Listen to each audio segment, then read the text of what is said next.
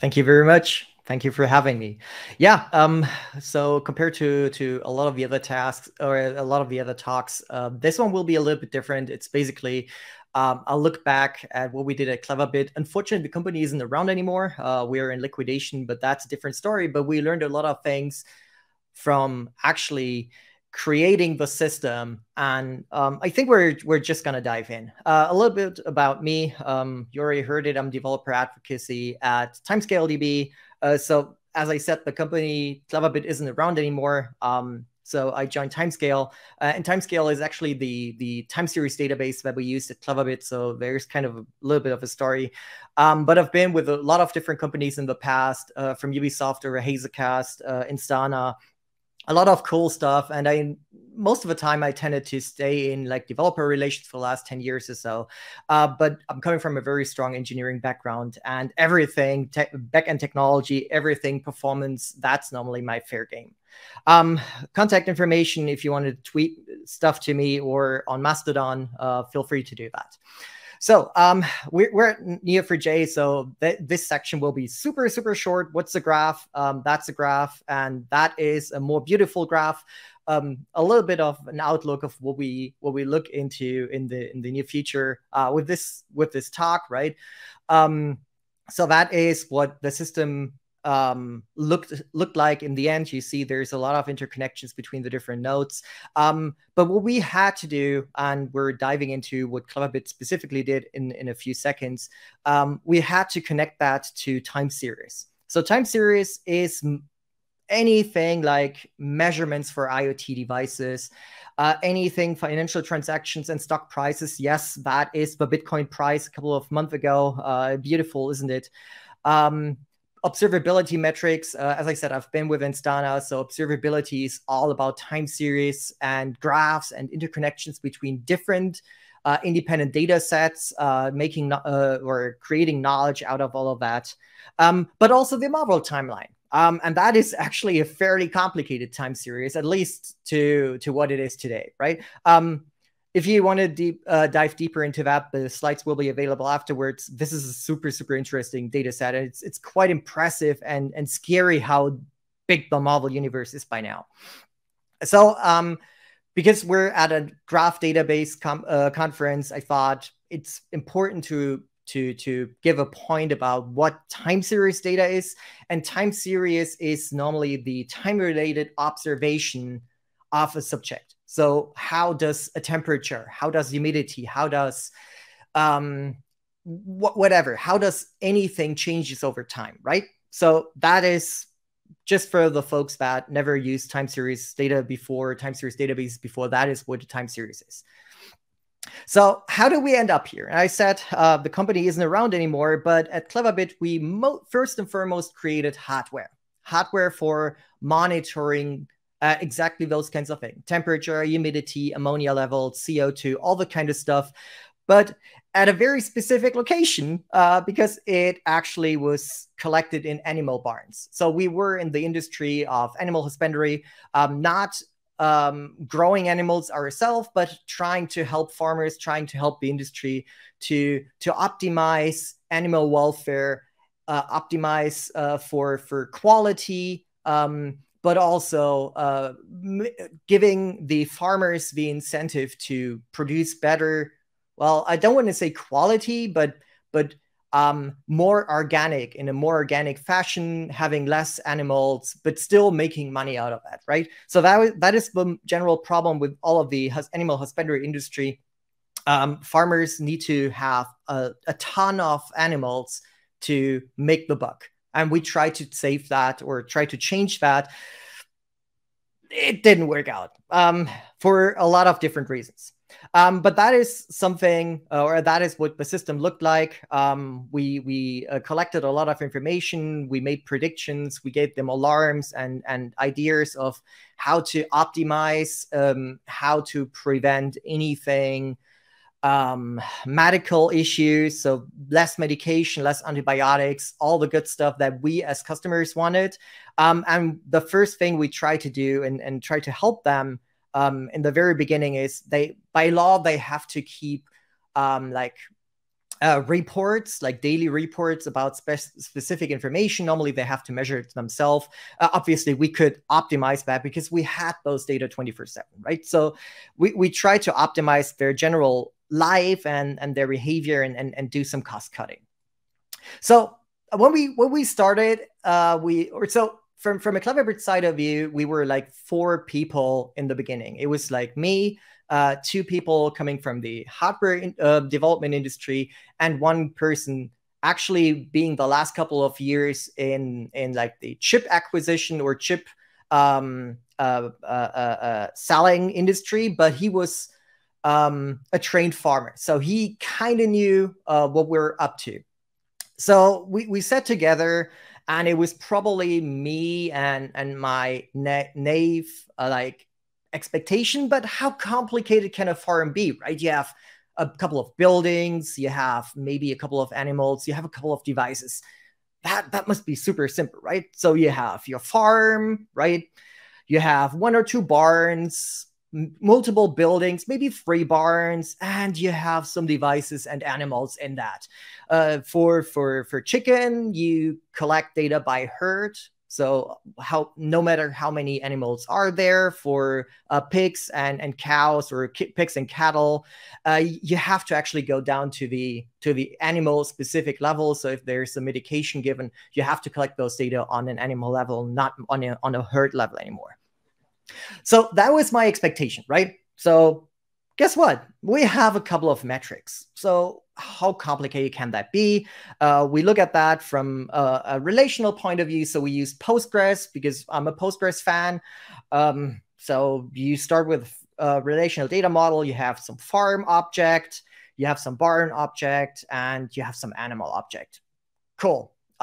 We've seen they're like in a tree structure, right? You have the farm, you have the barns, you have the animals. The devices are in parallel to the animals. So cool. We had a parent ID, which was either farm, barn, animal, device ID, something like that. And the type basically said what kind of data object is it.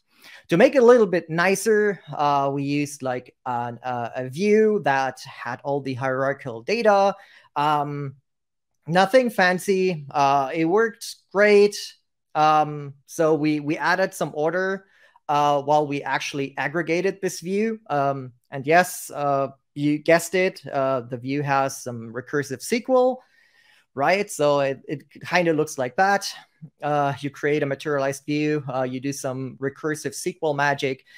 For people that have never seen it, recursive SQL basically means you're joining with your previous iteration of your view over and over again until you have some kind of like end terminating operation, and it worked, right? It was good. No problems here, except for, well, it became more and more complicated, right? So you start with like super nice model. You're trying to be like very specific in how you do this SQL stuff, right? We all learned how to use relational databases.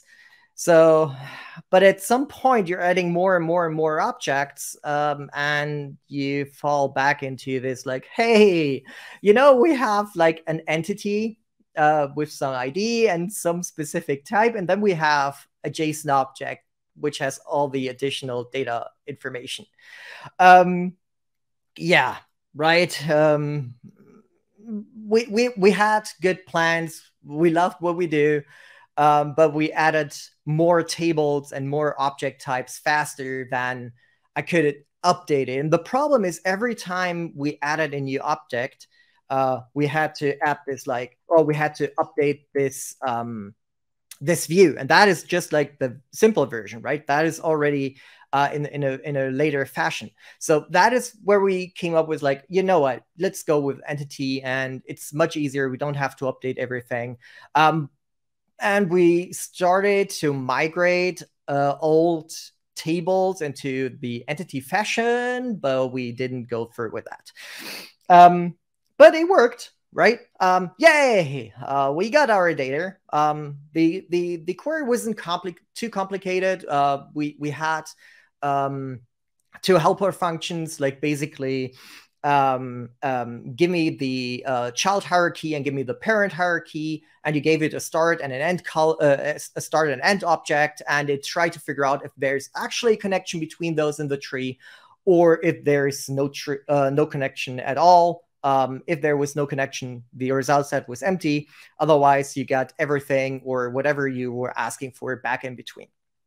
So it was not a graph, it was a tree. That was my expectation, at least. And it worked great until we added more and more and more objects. Somewhere around the, I don't remember, like 100,000 or something, stuff started to get slow. And I mean slow. We went down from like 2 or 3 milliseconds to something like 500 milliseconds. And we had a lot of those lookups because we need to make sure that we get all the correct devices, that the devices were accessible by the customer. So there was not just like one tree lookup. Every single request had at least 3 or 4 of them. So we ended up having, out of the blue, basically, we had response times of more than a second. And that was, okay, we need to look into that. And we're on Postgres, and there's a lot of good stuff about Postgres, right? Postgres is a great database, so why not just look around and see what we can do? And guess what? Postgres has something which can be used out of the box, which is the L-tree extension. So the L-tree extension basically represents a tree in some kind of a label fashion, a searchable label fashion. That's the cool thing. So you create this like label whenever you insert an object. And the way it works is it creates a specific index that's very, very fast searchable or queryable. And that's cool.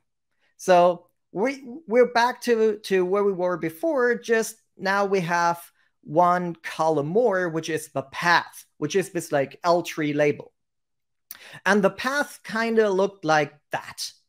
So you basically have, we used UUIDs for anything object ID because it was the simplest thing. So what we did is every object was represented by its UUID and the type as some label point. And L-tree basically created this path, like the canonical path, like in Java or .NET or stuff. And it basically says that the customer, that this farm is underneath the customer and the barn is underneath the farm. So far, so good. As I said, there is a specific index on top of that. And it was super, super fast for querying. And we've been back to milliseconds. That was cool. That was all good. No worries here. It was all very nice and very fast. So it seemed like, yay! So here we are again. Except for that over time, I learned with every new customer that we onboarded, I learned more and more that farms are actually not as simple and not as cool as our initial like closed beta, closed alpha, whatever customers, right? So we had some people while I was building the system, or that while we were building the system, that actually fit this model really well. It was all good. And then we started onboarding more, and we figured out that, as I said, farms are actually not as simple. At least a lot of the times they are not. So let's keep back or go back a little bit. So just take a simple example, only one barn, right? We have one farm, we have one barn, very, very simple stuff. But especially with pigs and stuff, and even chicken, you now have compartments, which slice down the barns into multiple smaller chunks. And let's call it that. And there's actually barns that may have more than one floor, right? So you may even have something in between the barn and the compartment because you may need to know if it's floor 1 or floor 2 or something. So, okay, compartments, cool. It's still a tree, right?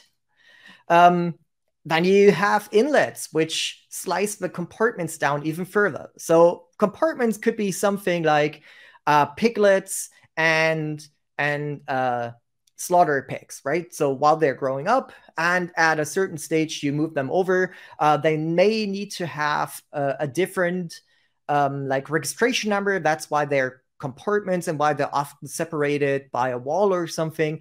But especially for pigs, in the compartments, you now have even smaller things where only like 3 or 4 pigs are together.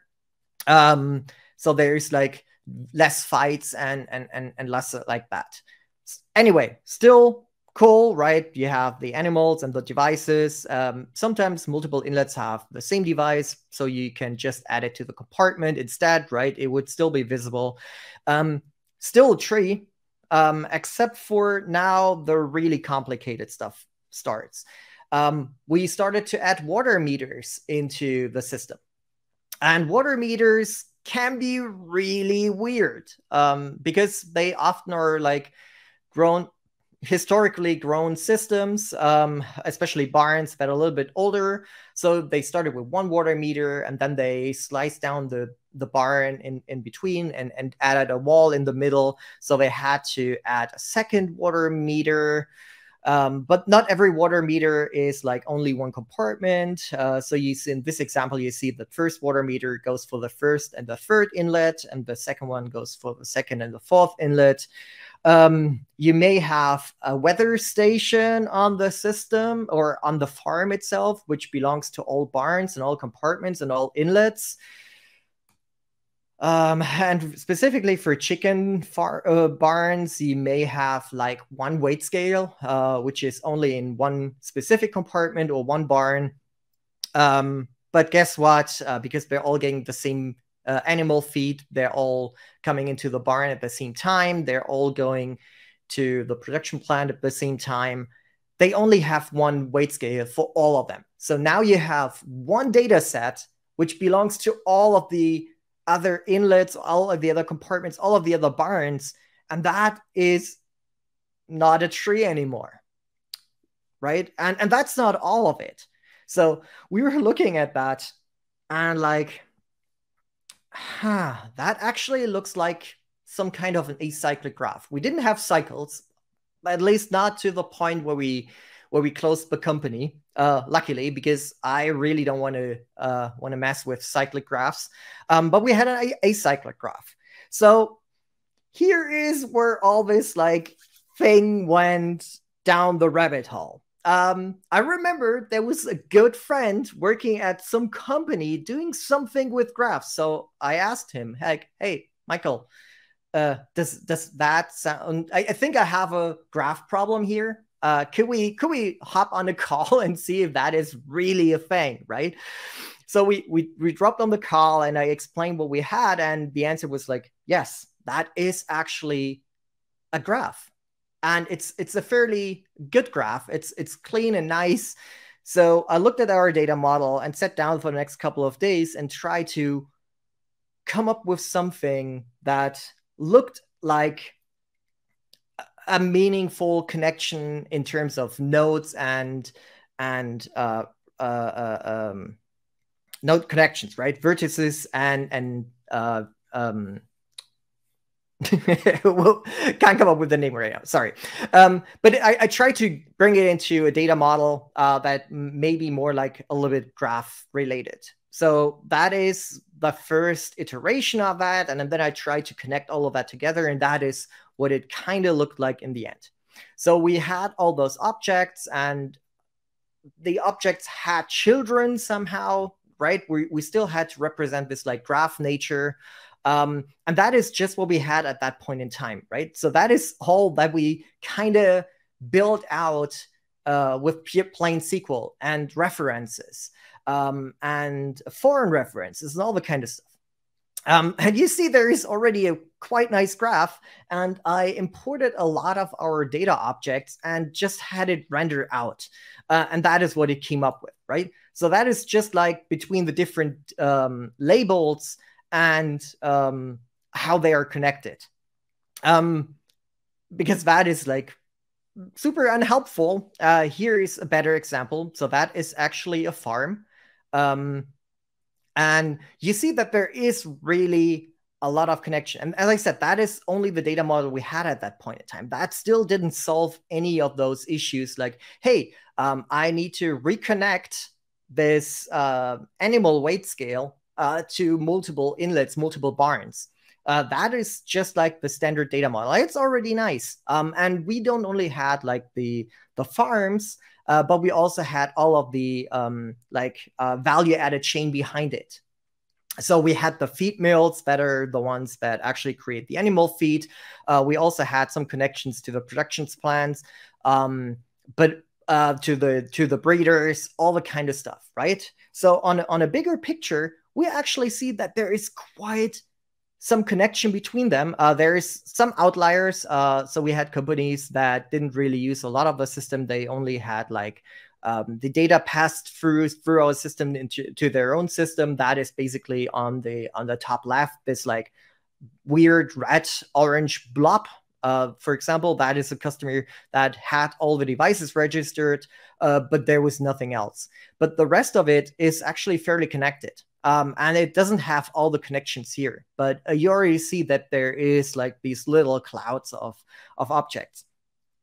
So we were looking at that, and while we built out this data model, the first thought was like, that must be something like building automation, right?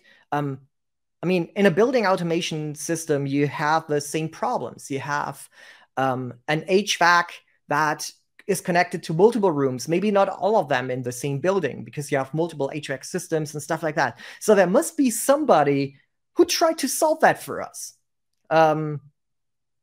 So we kind of shopped around, and the first thing I found was Project Haystack. It's actually a fairly nice system. They're around for quite a while. They have like a really weird data model, to be honest. But it was something that we looked into for quite a while because we wanted to solve those additional issues. And one of the issues with a weight scale or a water meter, for example, was like, okay, how do we separate different temperatures, right? You have like a room temperature, indoor temperature, you may have an outdoor temperature, you have a water temperature, you have a device temperature, you have all those different things, and you may need to dig deeper and provide more context on those in the future, because for further predictions, we need to separate those things out. And Project Haystack was okay. It's kind of extendable. It was not really nice. Obviously, the W3C has something for that. I think there's it's like the Apache Foundation. If you're looking for something, there's probably something from the W3C. And for them, it's the building topology ontology. It's a super complicated, system.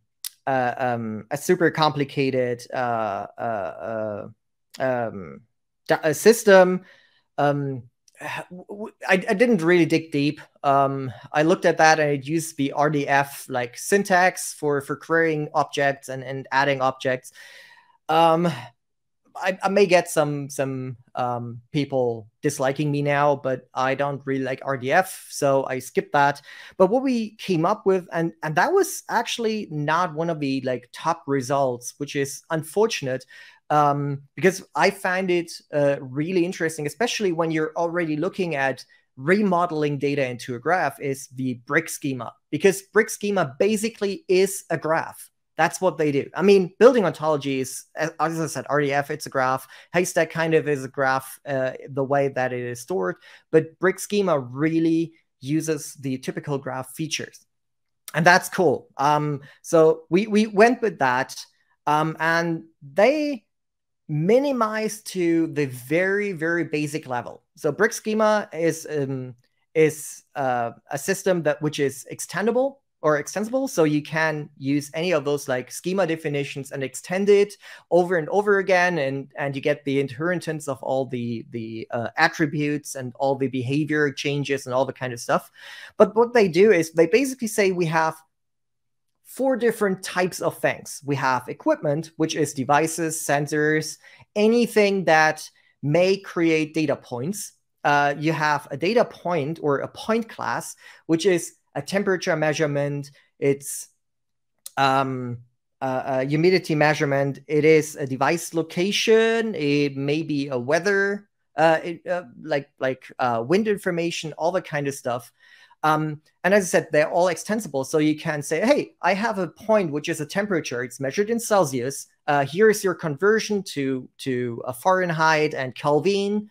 And then you make like a subclass out of that and say, hey, but you are actually a water temperature. And then you can say, hey, I have an equipment object, which is a water meter. It gives me a data point of class water temperature, and it inherits all of the behavior before. And then the third object they have is a location. And the location could be anything. We internally called it zones. That is something that I found earlier. But that is basically all they have. And then they have a lot of different relations between the different nodes. I just used like the three most common ones here, which is feeds. That specifically solves the issue. Like I have one weight scale, which feeds information into multiple locations. And that is great, right? So you have one weight scale and you just feed you just connect it to multiple location nodes and say, yes, this object or this data point is being fed into all of those. Has part is basically my has relationship. So a location can have another location, can have another location, or an equipment can have more equipment elements, like a device can have multiple sensors, and the sensors have the data points, right? And that is the third one, which is has point. And and that one is taken straight from the documentation of Brick Schema. So that is basically how they describe it. We did those things with Neo4j labels, which was a great use case for the labels, because we had some things which had multiple labels attached to it, right? You may have a location, which in itself, again, is an equipment and provides data points. And that could be something like, a barn has a barn door, and the door may be open or closed, right? So the barn itself is the location. It has an equipment, which is the barn door. You could also model that separately, but we said, okay, barn can be open or closed. And then you have the data point, which is open and closed. And you can see that they specifically do this. So the AHU1A, like the topmost brick entity, it actually feeds into two different objects or two different other elements, entities, which are connected somehow. And that is really cool, right? So also things like outdoor temperature, stuff like that. And we built that into Neo4j, and it came down to, hey, I need all the equipment that is somehow fed to a location, or that somehow feeds into a specific location where the location is reachable from a certain customer. So we used the two data models from Brick Schema and the one that we came up with for the Brick Schema for anything starting from the farm, basically going down into the actual device and data point level, and our data model on top of that, where a customer was actually had access to a location, and it had permissions to a location and stuff like that. So that was how we build up all of that. And the queries were a little bit more complex sometimes, because we also had to check permissions, but permissions were also part of the Neo4j data schema now. So the queries in itself were like really nice and simple. So what we learned about that, right? You do not simply just create a data model. I tried it. I thought I know what I was doing. I thought I understand how the system works and how barns are created. But it's always more complicated than that. Really do your research. But on the other hand, we were a startup. We had to do iterative development, but it was quite a lot of overhead. The other thing that I personally learned, if you have a co-founder, And he says, I'm a trained farmer. I know what I'm doing. I know how this stuff works, but he has no technical or very few technical background. Don't believe him. Do your own research. And that is not to put the blame onto my co-founder. He did everything he thought was correct. He gave me all the information. The problem is there was like a disconnect between the domain knowledge and my technical knowledge, and we just didn't figure that out until we had to rework everything. The other thing that I learned, and you may be scared now, if you have a data system or a system that looks like that, where basically every service goes down to a database, as I said, we had to iterate fast. We added a lot of stuff, but it ended up that, for example, the customer object was read basically by every single microservice. So just moving the customer object into Neo4j was like a massive undertaking. And in the end, we ended up adding a slight layer in between, a different set of microservices, basically one per type or one per resource type. So we had one microservice, we called it internal customer service, that handled everything, mutating and non-mutating operations for customers. It also gave us the chance to actually put the object into a cache when we created it once, because the objects were sometimes more complicated. We enriched them with a lot of additional information, data from the timescale time series database straight away, and then we just cached it away. And because now everything was in this like resource layer, it was super simple to extract it and to move it somewhere else without anyone else noticing. But if you have something like that, expect there to be fire, and expect there to be month and month of rework. I guess that is not specific to anything timescale or anything Neo4j. It's just something you have to expect when you're trying to move from one data model and one database to another thing.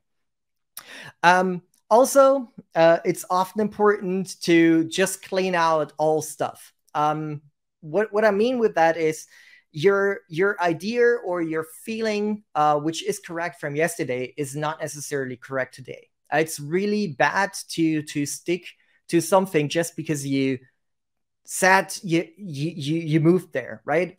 Like we moved with the L tree thing and it worked great, but I knew it will not solve it. Would there be a way to solve it in Postgres directly? Most probably yes. Would I rebuild a graph database? Most probably yes, right? So always reconsider what you've done in the past. And sometimes there's pills that are hard to swallow, but it's always worth it. In the end, Neo4j was great for us, or in general, like the graph data model was great for us. It gave us a lot of opportunities. So with that, I think everyone should have a graph database. There's more data. So from the point, the second on, I said, okay, that is probably graph data model. I looked at more and more use cases, and you find them over and over and all the time, right? So everyone should have its own graph database. And I think that's important.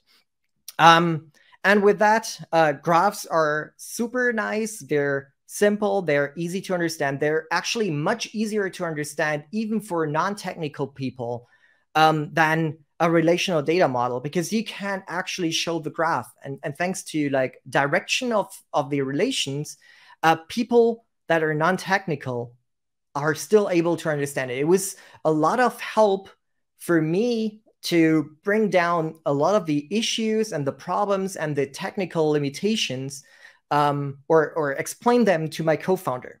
And with that, I think we're out of time and I'm out of slides. Yeah, thank you very much. I'll be around in the chat for a few more minutes and happy to answer questions.